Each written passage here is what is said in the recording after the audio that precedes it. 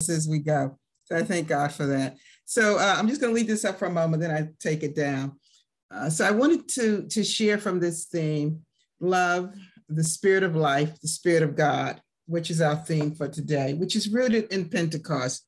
So there are three points that I want to just leave with you or ask you to consider as we go through today. The first one is a question. What happened on the day of Pentecost? We know scripturally we can find the record of this in the book of Acts, chapters 1 and 2. And then we see the aftermath throughout the book of Acts and throughout the New Testament. But the question is really more of a personal one, a perceptional question for those that are more astute in the scripture. And for those that are not, it may be a question that you're just pondering. I don't know anything about it. What happened on the day of Pentecost? The second point that I want to focus on is this notion of the language of love, your unity and diversity. And I want to connect this with this idea of Pentecost, the language of love, unity and diversity. And then the final thought is a more excellent way. So I'm going to stop this and just share with you what was given to me as I pondered this notion. So in the book of Acts, I'll just recap this real quickly for those that are not familiar with it. In Acts, the first chapter, it begins by saying in the third verse, and when they were come in, they went up into an upper room. And in that upper room, the scripture details the disciples were there, all except Judas, the one that had betrayed Jesus, but also the women, as the scripture describes it, and the mother, Mary, the mother of Jesus. But it said that these all continued with one accord in prayer and supplication. Then it continues in chapter 2 of Acts, and it says, when the day of Pentecost was fully come, they were all with one accord in one place. And then something happens. And it says, and suddenly there came a sound from heaven as of a rushing mighty wind, and it filled all the house where they were sitting. And there appeared unto them cloven tongues as a fire, and it sat upon each of them, and they were all filled with the Holy Ghost, and began to speak with other tongues as the Spirit gave them utterance.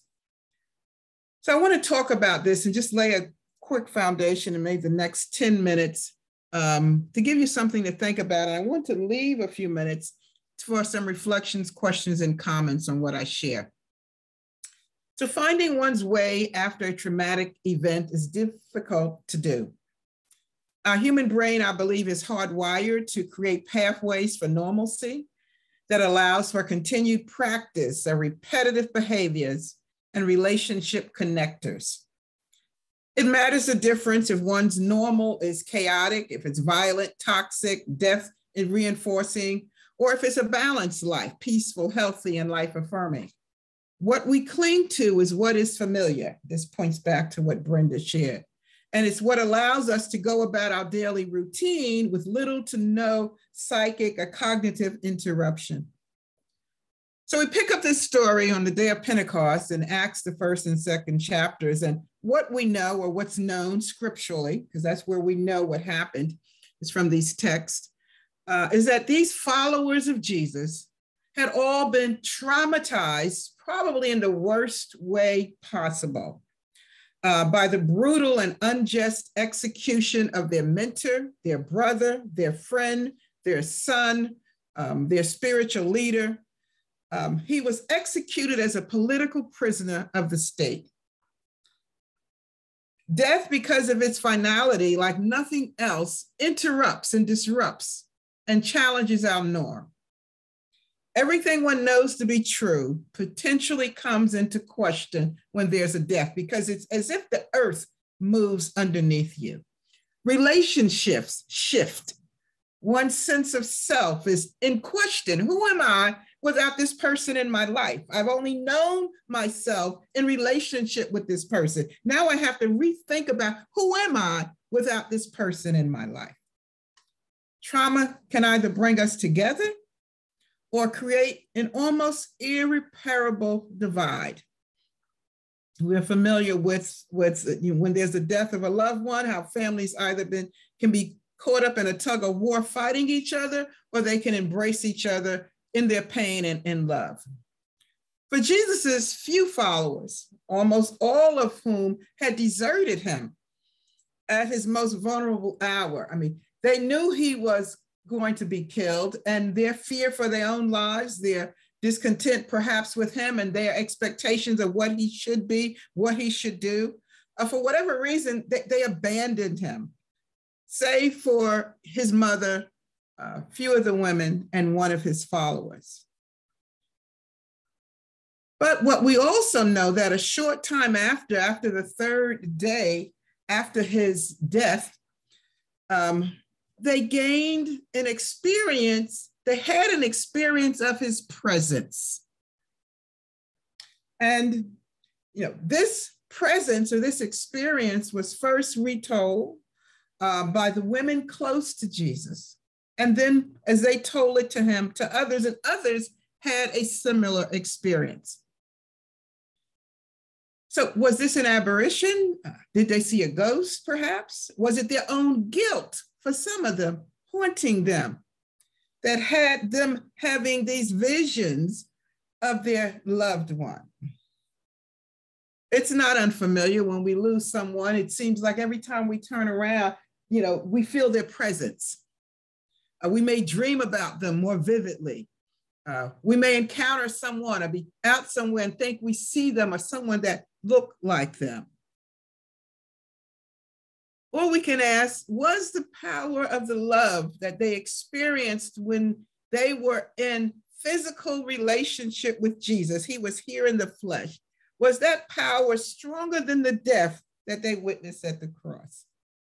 Meaning, was that power of his love for them and ultimately their love for him, could that love not be stopped at the grave? And is that why they begin to have these experiences? What we know is that this relatively small group of people came together in prayer and to comfort one another. There's nothing like our pain to bring us together. And I'm not sure why psychologically that is. And perhaps Sister Bandley could share some light on that. But, we will celebrate with each other to an extent, but rarely do we bond or even have support groups about our joy and our successes and what we've achieved. But when we are in pain as humans, we have a way of coming together, even against and across our differences, to comfort or just to sit with each other in that pain. So it is worthy to note that when they came together in what the scriptures describe as an upper room, and I suggest to you that rather than thinking of a 3 or 2-story building, think about this as a place of consciousness. It was an upper area of their sense of self and their sense of each other, an awareness that was elevated. They were in a conscious state of being that was elevated. It was above what they were used to and familiar with. And in this state of awareness, something interesting happened. Besides their pain, their grief, they found unity. They found oneness.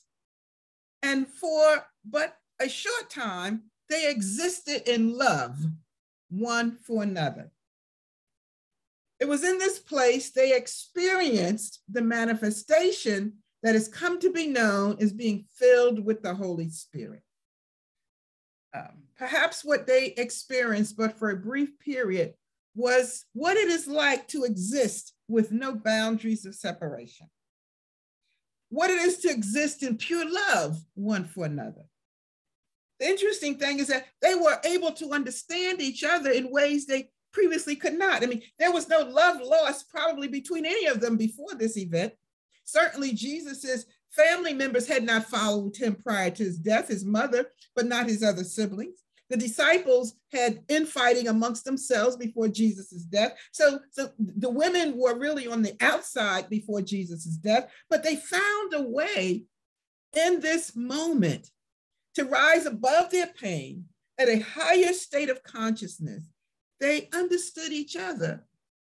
They also understood languages of which they were not trained and did not speak. So boundaries and barriers and divisions and things that separate us suddenly collapsed. They weren't there anymore. Think for a moment, if you would, about your own experience with traumatic events or life-altering situations. For example, learning of the sudden or unexpected death of a friend or loved one, a doctor's report of a serious illness or the sudden loss of a job, a sudden breakup in a relationship, or learning of a betrayal in a friend or a marriage, or more closely to where we're at now, 2.5 years living in a pandemic. Each of these situations involve events that occur either suddenly or that interrupts or disrupts what's normal for us. I want to take this a little further and suggest that what we're experiencing in our world, our country, our communities, with both the pandemic and all of these open acts of violence, is that there is a psychic disruption. There's a demand in us, this tension between wanting things to go back to be normal or trying to find what is normal to being pushed into another place. In a sense, we're isolated from each other and we can't really be up close and personal like we're used to, but in another sense, we're bonding with each other because we have similar pains and similar events that are happening in our lives that's creating this space where we need one another as we have never been before. I would suggest that it is our spirit or spirituality, what we call here, I like to call energy or essence or vibration, that which we are, that requires the clearing of the space that we're at energetically, spiritually able to flow unhindered by distractions and processes and transitions in the material realm that allows us to find this space of unity, even in our discord and even in our pain. I want to just ask you to consider this, that if there is that which we think of as what happened on the day of Pentecost, I would offer, and I ask you to have your own ideas about what that is that perhaps their ability, their pain pushed them to a place where nothing else mattered. Nothing else mattered. And in that space, they were able to come together in a unity they had never experienced before. I would suggest that in that space of that oneness is where they all experience this indwelling, this infusion, this storm, this of the Spirit, what we come to know as the Holy Spirit through the language of Scripture, as just engulfing them.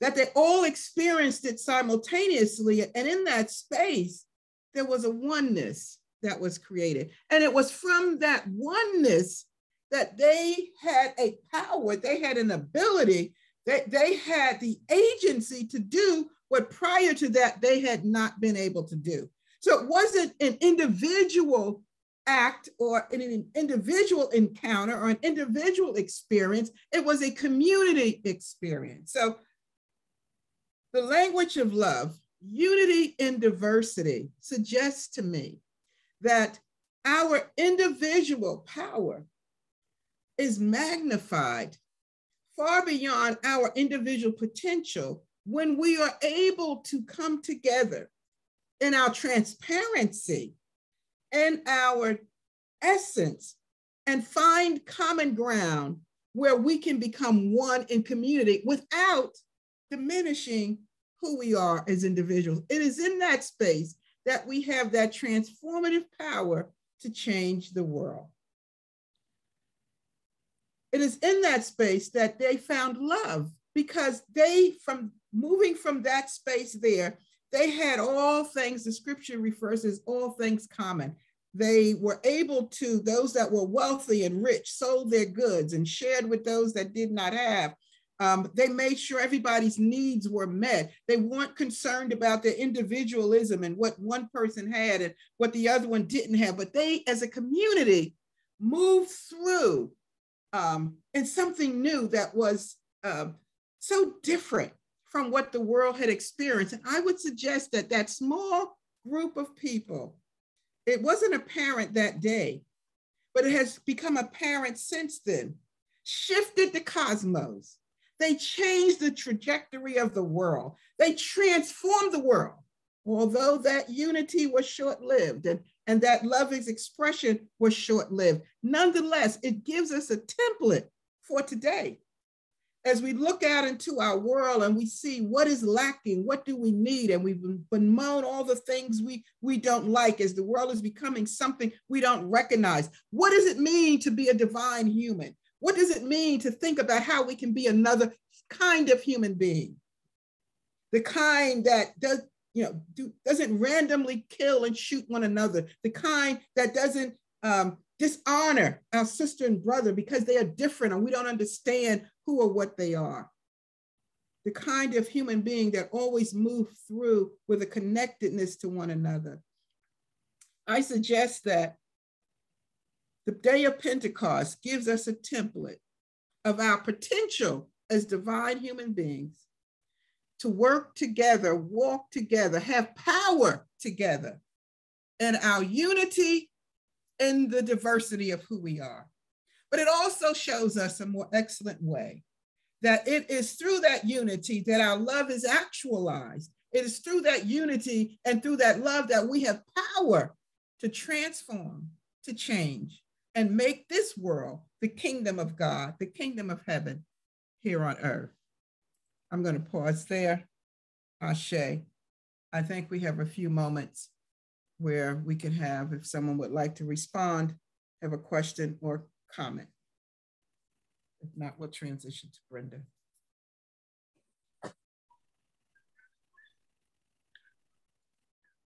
Can you hear me? Yes. Yeah. Well, first, that was a great word, awesome word. But it just put in my mind as I was thinking that we don't celebrate today or fully recognize what Pentecost actually was or is, because we're still so segregated in our denominations and in our churches. And it's about the Holy Spirit falling down on a group of people. And we never consider that the diversity of it, that all of these people who spoke a different language, and it's not tongue. We confuse this a lot of time with speaking in tongue, but the diversity was not about speaking in tongue. It was about different nationalities, different languages. And at that moment, it didn't matter what language you spoke, everything was said, was understood. And there was a unity because Jesus is love. So that says to me, the Holy Spirit that was sent as a comforter has to be based and rooted in love. And it reminded me of a service that Sister Sandra, Reverend Sandra and I watched where the minister was Caucasian. His church was a Caucasian church, but the anointing was universal. The anointing in that place was so powerful. It didn't matter what color they were.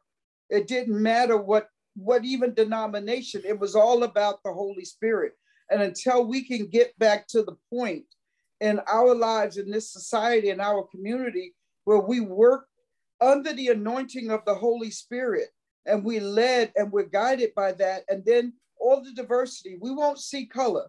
We won't look over and see you're different, so I have to stay over here. No, we'll all be on one accord. And that's where what I think Pentecost is all about. And I think it was broken down very, very well. You know, it's a universal, regardless of the language we speak, it's a universal love that we need in this world today. Ashe. Amen, Beverly. I just ditto that, Reverend Beverly, that we have to begin to think about, at what point will our pain in this life, in this world, become to that level where we are forced to come together? We've cried tears, I know I have, over these past few weeks with past few years, but more recently with Buffalo and the dear family that lost loved ones. Recently with Texas and the babies that lost. When will we be able to move beyond our differences and say, we are all divinely human The Spirit of God dwells in all of us. And we can see that rather than what separates us. And we can love and allow that Spirit to just exist in us and allow those walls that we have up to become bridges to bring us together rather than keeping us separate. Thank you.